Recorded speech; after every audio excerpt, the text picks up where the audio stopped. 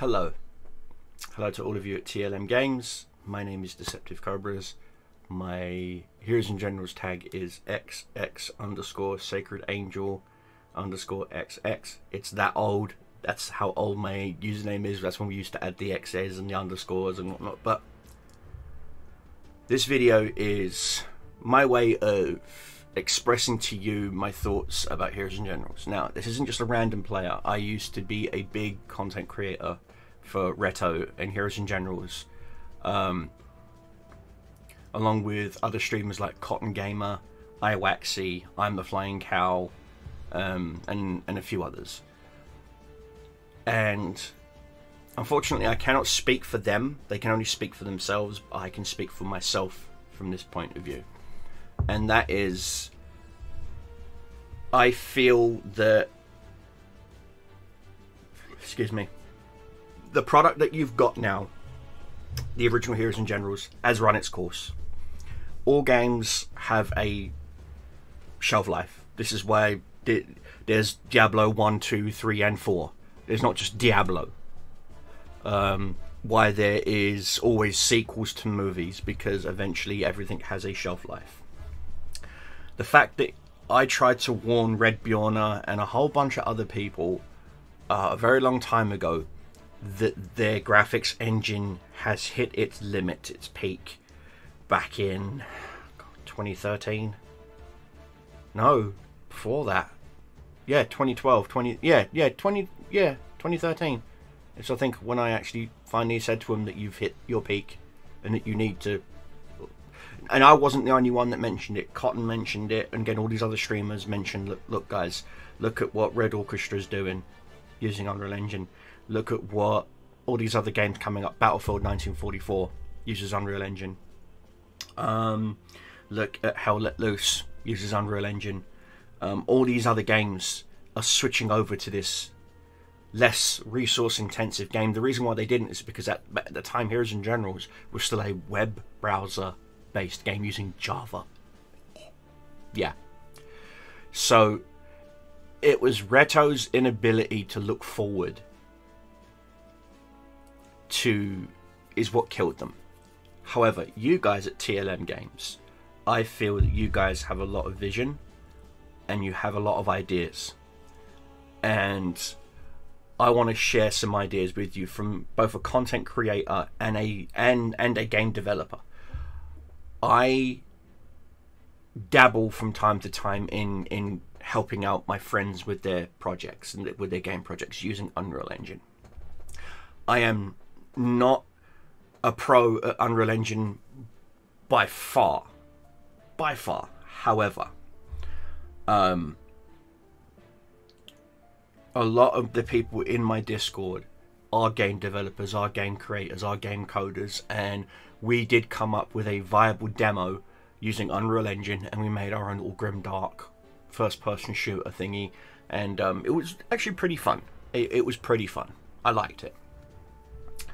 And a lot of people asked us when were we going to release it. We had no intentions of releasing it. We just wanted to get our creativity juices out, because it was clear that Heroes and Generals wasn't going to do anything.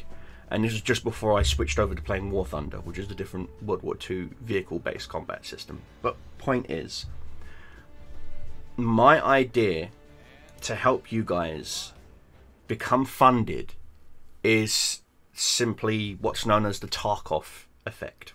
Now, this is a first-person shooter game called Escape from Tarkov. It's more military, it's more realistic, which means if you get shot in the leg, you can hit an artery, bleed out, break your leg, you got to set the bone, there's other things, you got to do surgery on yourself, things of that nature. It's literally very, very intensive. And it's made by a company called Battlestate Games. Now, they don't own the rights to this, but this is just an idea I wanted to give you and show you what I'm talking about. As you can see here, this is their pre-order, beta is available thing. The game is out now. It's in a constant beta state, but the point is, they have 4 editions: Standard, Left Behind, Prepare for Escape, and Edge of Darkness. Now, I own an Edge of Darkness account, so if we scroll down to it, okay, you get all this extra gear on top of all the gear that you get in here. So you get all these guns, all this fuel, all these everything and whatnot. But you also gain some out-of-game things. like where is it? It's down here. You get a unique game ID. So with this, you can say to original Heroes and Generals players, if you want to keep your username, buy into this. You get to we will transfer over your username to the new database, various other things, free access to DLC, you know, better starting gear, things of that nature, maybe even a credit booster, you know, some EXP boosters, things of that nature, stuff that's really not going to cost you anything initially. And you can set the prices to however you want. If I remember correctly, the Edge of Darkness account is like $150 something. And I'll even show you my profile here real quick. This is their anti-bot thing. I started off with a standard account, so they've already got $40 something from me.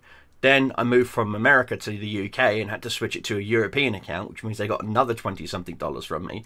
And then I spent an additional $140 to get it up to an Edge of Darkness account. So in essence, they got over £250 from me. If that makes sense. So it's not like I haven't paid my dues into this game. Now, I bought into the game because I just wanted something to play. And yes, currently right now, Escape from Tarkov has an issue with cheaters. So a lot of people aren't playing the game, and that's understandable. But I figured that this would be a very interesting and unique way for you guys to become self-funded, which means you can keep the Kickstarter up, and that's fine. But Kickstarter's going to take a percentage. Okay, they're going to take a percentage. It's a given. They're going to take a percentage. If you become self-funded, there's no percentage loss. You're getting 100% of the funds that are being raised. Now, to answer some of the annoying questions that were asked of you in chat about why not keep the servers up and running, I know for a fact, again, I work part-time for Amazon in the AWS server department. I literally am the one that people talk to when they want to have more server space added to their online network. So you guys basically would contact someone in my department and say, hey guys, we need an extra server cluster in this, here, there, or wherever. And I'm like, okay, what's your budget?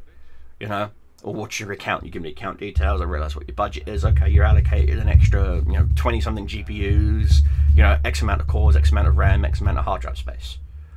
That's what I do.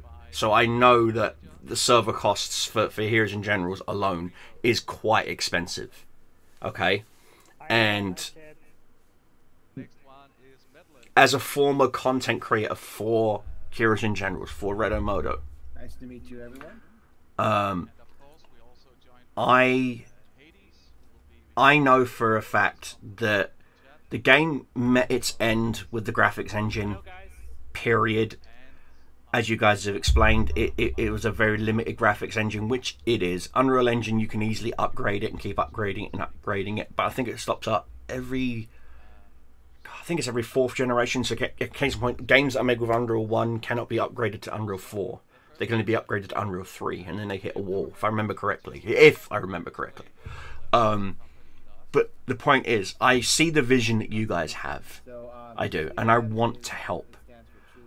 So my idea is do something similar to the Escape from Tarkov deal, where you got packages, but make one of the packages viable so that players can log into the alpha and give you guys feedback. Granted, not 24/7 alpha access. Like, you have access to the servers for the next 4 or 5 hours on these days. And we can play, we can record, we can take screenshots. Can't upload them. We'll sign NDAs. I will sign an NDA anyway. Sign an NDA, and whatnot.